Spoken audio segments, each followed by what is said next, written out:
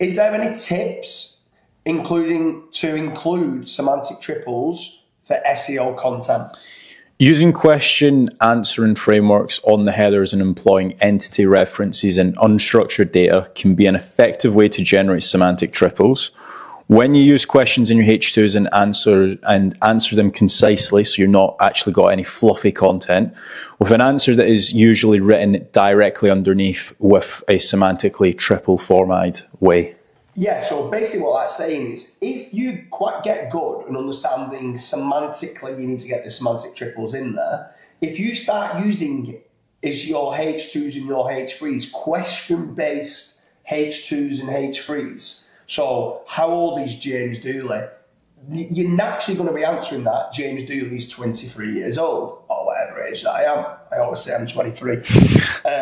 So with regards to that, you're going to naturally then, in the answer, James Dooley is 23 years old.